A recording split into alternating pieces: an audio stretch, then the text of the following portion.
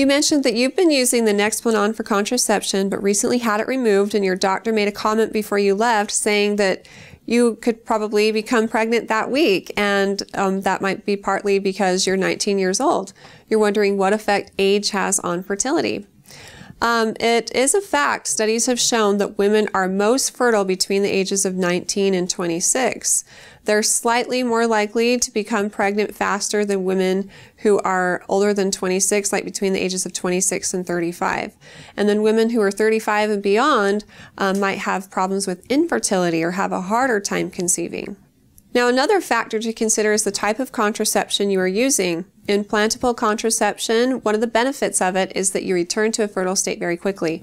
Studies have shown that 90% of women are pretty much fertile 3 to 4 weeks after having it removed. So this is another reason why you could become pregnant very quickly. Good luck with it. And if you have more questions for me in the future, please feel free to ask them on our Facebook page at facebook.com/Intermountain Moms, and recommend us to your friends and family too.